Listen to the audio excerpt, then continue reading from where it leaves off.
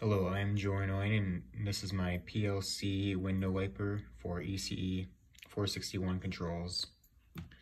First button turns it off. Second button is the intermediate mode, which it's 2 seconds each direction, then 2 seconds off, and then it repeats.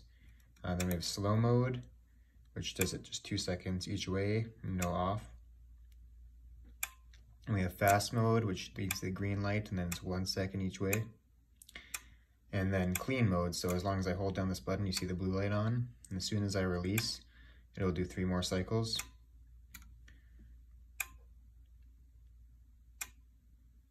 And then it will turn off. So I'll show that. And then just to show that it turns off with that first one. And that is my windshield wiper. Thank you.